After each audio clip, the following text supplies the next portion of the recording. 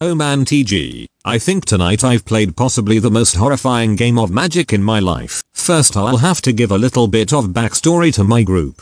I'm from a small town with a really low Magic playing population, but I've always been into the game. My cousin and I played since Onslaught Block, though he stopped when I went off to college due to lack of players. While was there I found my current love of the Elder Dragon Highlander format, where you have a legendary creature as your general and a 100 card deck where you can only have one copy of a card per deck except for basic lands.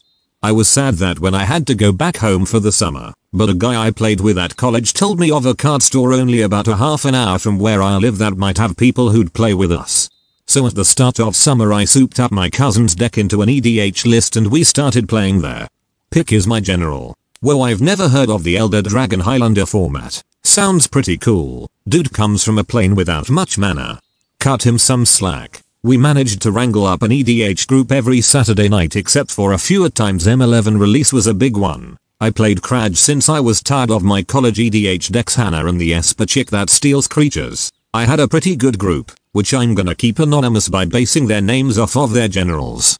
We had a fairly diverse group. First off is the Baroness, our resident weeaboo and hardcore vampire fangirl who ironically claims to hate Twilight on the grounds that it gave vampires a bad name, who has a minor black vampire deck with good old Baron Sengir as her general. She's fairly cool despite being the youngest in our group, tied at 17 with my cousin but a few months younger. Then there was the Avenger, my friend from college playing a deck based off of token creatures with Asmara, Holy Avenger as his general. Also loves him some comics on the side, though where he actually reads the Avengers I have no idea, my knowledge on them is lacking. Then there was the Tusken Raider, the store owner's son and probably the most stereotypical fat guy looking person you'd ever meet.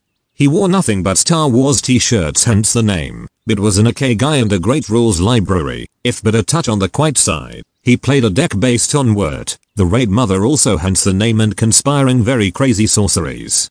DragonHighlander.net, link in description. It's a cool format. Don't let what I'm about to tell ruin it. Next was Cutthroat, a really muscular guy and resident Tony fag. A bit of a dick sometimes, but otherwise a good enough fellow. Looked like he should have been playing sports instead of Magic, but damn he knew his stuff. Played a really control heavy Sig River Cutthroat deck. Last up was my cousin, a Broma man. I'm good at this. My cousin playing an edified version of his old cleric's deck with a Chroma, Angel of Wrath as his general and some newer cards from me. He's a real nice cousin to hang with and is sort of like my younger brother. His Acroma is actually from Divine vs Demonic, which I got him for his birthday. Made him the happiest motherfucker since Acroma was his favorite card. Anyway, as of today, this all worked out perfectly. Big free for all games full of politics, combos, surprise victories, and everything else you could think of.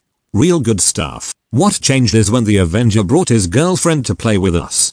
Now his girlfriend, whom I'll call Misha and explain later, I've actually met a few times at college. She was a nice girl to hang around with and played a mean game of Magic the few times I've played her. I was at first really excited for her to come, since our group was getting a bit stale. The Avenger let me know ahead of time that she was using a custom general, which should have set me off that something was wrong, but he's a really good talker. Technically it was Inktreader Nephilim with a different creature type Angel, legendary and a 4-stroke 5, which didn't sound that crazy. I've heard of people using the Nephilims as legendaries because there are number 4 color legendary creatures. Today for the first time we got an actual look at the card, Misha, the questing beauty, which apparently she did the art for and wasn't too bad. The actual card was made in Magic Set Editor slipped in front of actual cards in sleeves, so it looked legit. Tusken Raider asked her why she didn't just include black, which she stated was the color of evil and hatred and that it was the other color's duty to vanquish it. The Baroness did one of those really anime eyelid pulls with her tongue out. The rest of us sighed, and we started playing. The game started fairly normally. I was ramping lands, the Avenger made his tokens, Tusken Raider and Abroma were getting some minor swings at each other while Cutthroat drew his cards off of Sig. The Baroness played a few vamps and some nice equipment, fucking Sword of Fire and Ice, and Misha just played some nice non-basics, Ravnica duels and a few tree lands, but nothing else. Nothing major happened until Misha's general hit the table. Cutthroat jokingly tried to counter it, but she had enough mana for a counter of her own. Once her turn came around again is where things got crazy.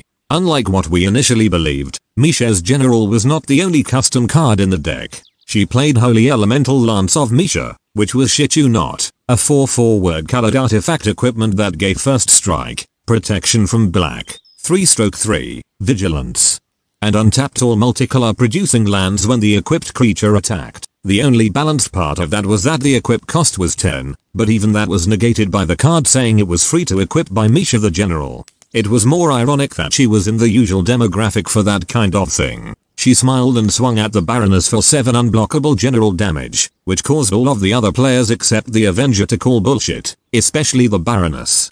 Misha stated that it was perfectly balanced while the Baroness was saying it was not only fucking ridiculous, it completely crippled her own deck. The Avenger told all of yous to settle down, that we were just playing a game and that there was no need to get angry at each other. Eventually we quieted down and the game continued going around until it got to the Baroness's turn. She drew her card and started giggling fiercely. I had a fairly good idea what she drew, and I was correct. A kicked Gatekeeper of Malacca hit the table, aimed at Misha. The Baroness started doing vigorous humping motions while going "How do you like me now?" which Misha calmly played a card, another custom card, Banish the Wicked. It was an instant for 1 white that countered target non-white spell and drew her a card. The Baroness went crimson. I threw her some slack and responded with a negate to her custom card, which she responded to with Banish the Vile, the exact same card with all instances of white replaced with green. This time I was prepared to call her out on the bullshit, but Tusken Raider beat me to it.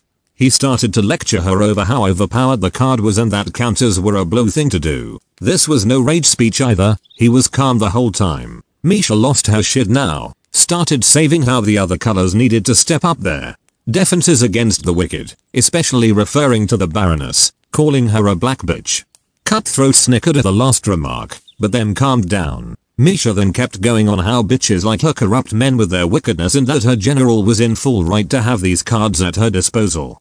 Abroma and I were dumbfounded. While this happened the game still kept going. Turn order was Misha, Baroness, Abroma, Cutthroat, me, and the Avenger. Eventually Misha had her turn again. She played a surprisingly real Fire Shrieker, an actual equipment that gives double strike, and killed the Baroness via general damage. In EDH, if you take 21 damage from the same general, you die. The Baroness flipped her shit and left the room. Abroma gave me a nudge and showed me his hand. I suppressed a giggle and told everyone Abroma and me were going to go calm the Baroness. I'm fairly mellow to begin with, plus the Avenger is really good at calming people down. It was one of the things I liked about him. When we got to her, she was stomping around and visibly pissed, but we managed to calm her down enough to come back to the table after I told her what Abroma and I had in store. Back at the game, Abroma was up. He drew his card, smiled, and played Hallowed Burial, basically a wrath that puts all creatures on the bottom of their owners' libraries. This took everyone not in the know off guard, but it looked like it hit Misha pretty hard. Then my turn happened. I played Bribery, which let me fish out Misha's general and put it onto the field under my control. Misha started to cry, and the Avenger lost his shit now.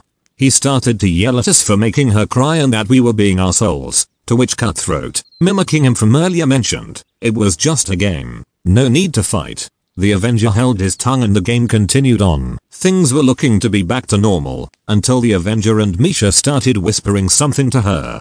During his turn, the Avenger finally dropped the ball. It actually puts them on the bottom. It's one of the reasons it and Hinder are so good hated in EDH. He played a card obviously of Misha's creation, Soul Dragon of Misha. Now I'm pretty good at remembering cards, even these made up ones, but this one was too much. The gist of it is that the Avenger had to sacrifice his life to play it, which then puts it into play under Misha's control. Other than that it was a 40/40, and had enough abilities that the text looked like ice cauldrons. Honestly, I would have remembered more if not for what happened next. Cutthroat, with the biggest troll face I have ever seen, in response cast Gather Specimens. If you happen to remember this crap rare from Shards of Alera, you'll be glad to know it's a beast in EDH. Cutthroat jacked the dragon thing before Misha could even touch it. The Baroness, Abroman, Tusken Raider, and I responded by cheering. The Avenger responded by punching Cutthroat in the face. Now the thing you got to know about Cutthroat is that when you look at him, a bodybuilder comes to mind, not a magic player. He used to tell us he'd lift weights while watching magic videos and strategy podcasts. The Avenger isn't too badly built, but there was no way he could win. Cutthroat started wailing on him, Tusken Raider stepped in after a few blows and managed to break things up. Misha and the Avenger were kicked out of the store until he felt like letting them come back, and had the authority to back it up. The two of them left immediately, the Avenger with a bloody nose. After they left and the dust had cleared, we sat there in silence for a few minutes. The Baroness suggested we just pack up for the night, which I agreed on full-heartedly.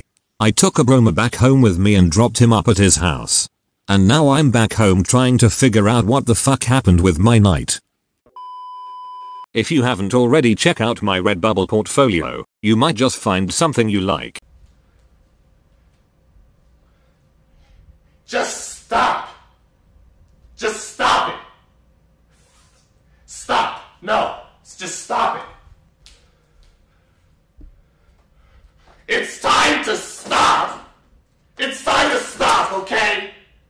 No more! Where the fuck are your parents? Who are your parents?